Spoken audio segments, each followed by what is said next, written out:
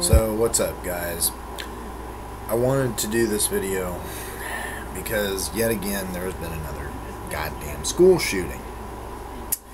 According to many outlets, but at this point I will source CNN. 13 people were killed when a gunman opened fire at Oregon's Umpqua Community College in Roseburg on Thursday, forcing the nation to face yet another mass shooting. So, they say at least 20 people were also injured, and the shooter is dead, according to Douglas County Sheriff John Hanlon, who told reporters this on Thursday. Earlier estimates had put the number of people hurt much higher. The shooter was a 20-year-old man, according to Oregon Governor Kate Brown, who ordered flags be flown at half-mast until sunset on Friday.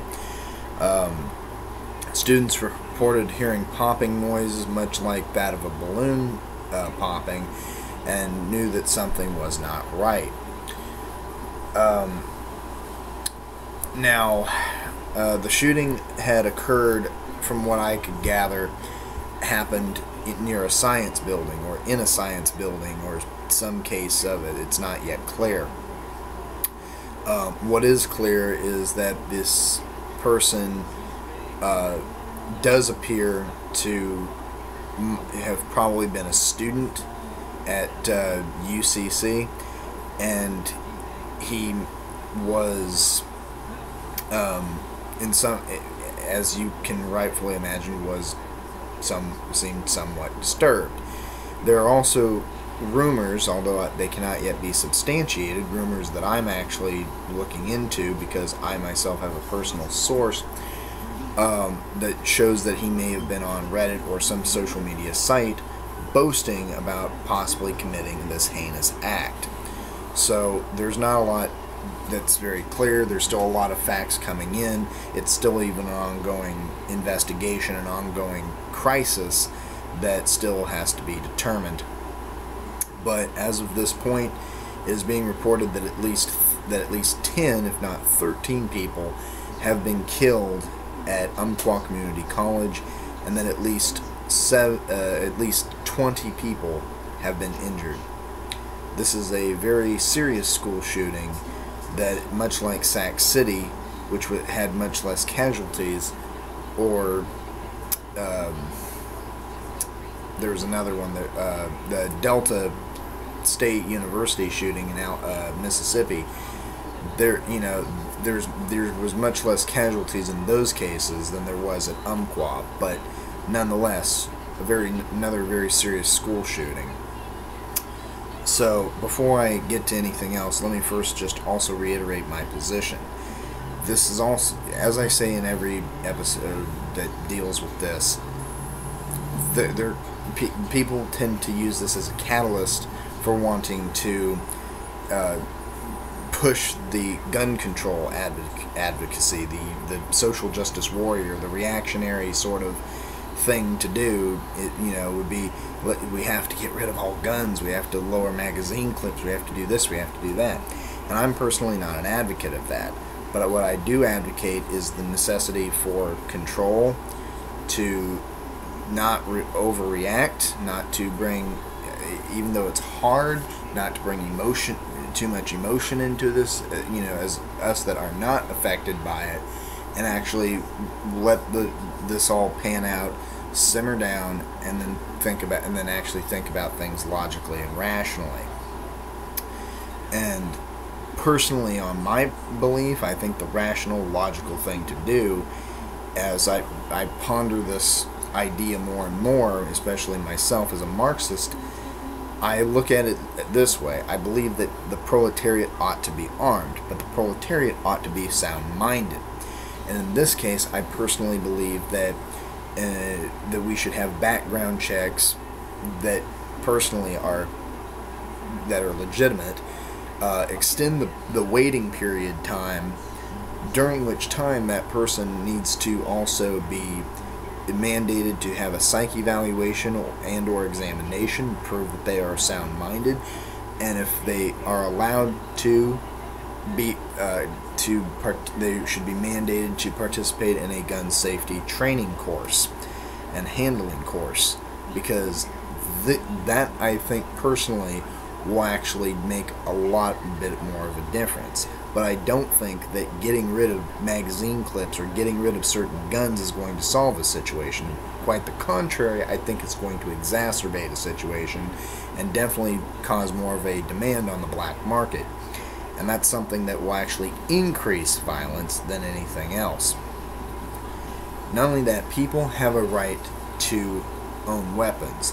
I just personally believe they need to be sound-minded. I believe in the armed proletariat idea of Marxism. Now, obviously, that can be argued by liberals and other social justice warriors, all the way around the bush. But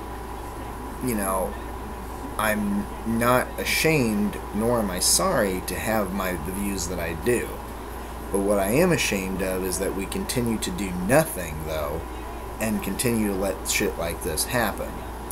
That's my personal position.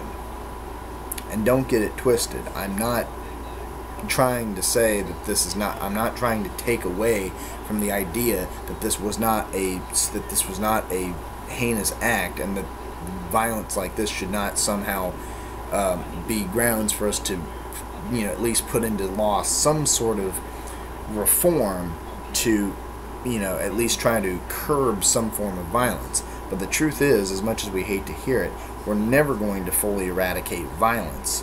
Not gun violence, not sexual violence, not anything. Crimes like this will continue to occur. And with the continuing fall of capitalism, it's probably going to get worse. And so we can really only...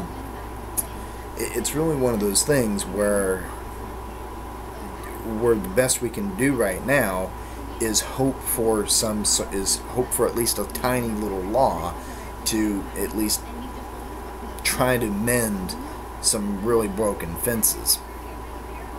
So, but ultimately this shouldn't even be about having to explain my position. It shouldn't even be about having to talk about all this. The focus of this video was and is about the Umpqua Community College shooting. And first of all, let me just state that I have family that lives in Oregon, bunches of family. I personally have a very strong connection with the city of Roseburg. It's basically the gateway to much of my other family. I tend to stay in Roseburg whenever I'm passing through Oregon. And so Roseburg to me has a very personal meaning. And it's really a serene, peaceful, and quiet little city,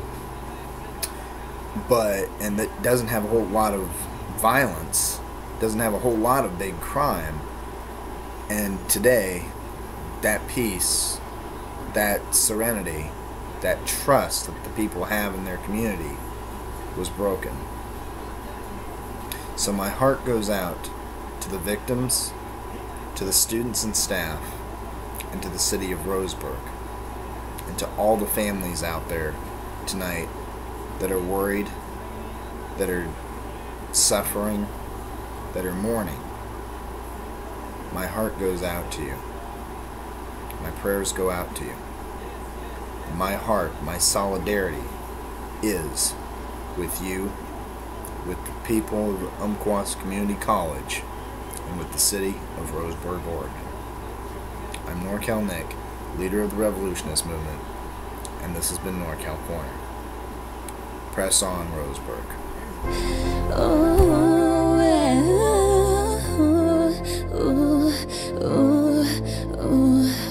you never really can fix my heart.